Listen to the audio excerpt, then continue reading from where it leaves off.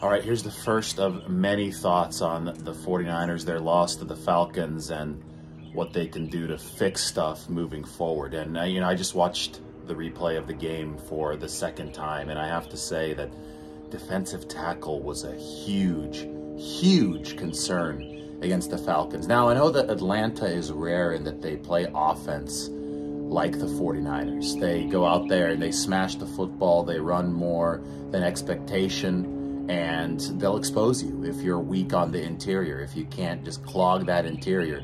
And the 49ers, I also understand that they were extremely shorthanded. No Arik Armstead, no Javon Kinlaw on the inside, but their three lowest graded players. I mean, this is something I noticed on film, and PFF corroborated this.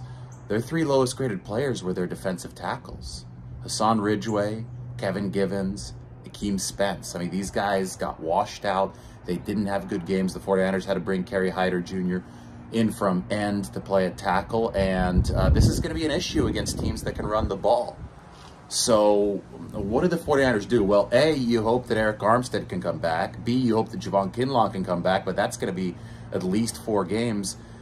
Do you have to get defensive tackle help?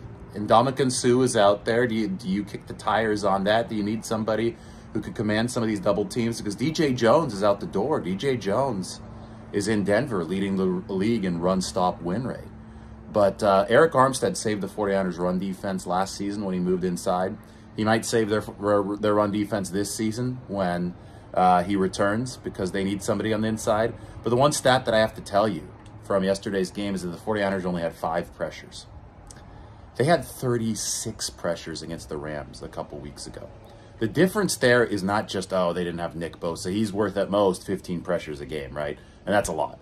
That still doesn't make up this massive 30 pressure difference that we've seen. The difference is that the 49ers did not earn the right to rush the passer yesterday. You have to stop the run to earn the right to rush the passer. Against the Rams, in their previous games this season, they had done just that. 36 pressures against the Rams.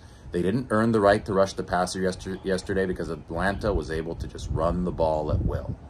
It wasn't, they weren't spectacular runs, but they were able to diffuse the 49ers pass rush.